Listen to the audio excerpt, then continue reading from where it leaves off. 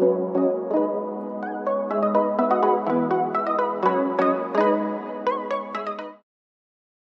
everybody, No Gas Nico here.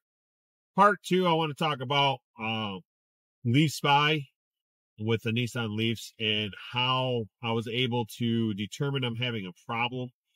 Besides the fact that the state of health, the state of charge was continually dropping like a rock, go from like 60% to 20% within like 20 miles. That and the massive regen that you would get, gaining 9% battery just getting off the expressway on a regen. So those were the first indicators that, hey, you know what, I got a problem. There's something going on here. Second indicator, I ran LeafSpy when I did that little test, did that little run. And here, I'm going to play it here so you can see this screen particularly has the individual cell voltages. Now, it's not completely correct because this says 1 to 92 cells, and there's actually 96 cells in a 62 kilowatt hour pack. I did get a printout from all the cells from the dealership, and part 3, I'm going to go over that, what they found, what they said, and what my next course of action is. So here, if you can see LeafSpy, I'm going to show you right here. If you notice these cells, they're much lower than the rest of them. Now, we're not talking much lower. We're talking just maybe tenths of a volt. But when you're talking about a 3.9, 3.8 volts, tenths of a volt is pretty significant. All these cells need to balance in order for the car to be in good health, for the battery to be in good health.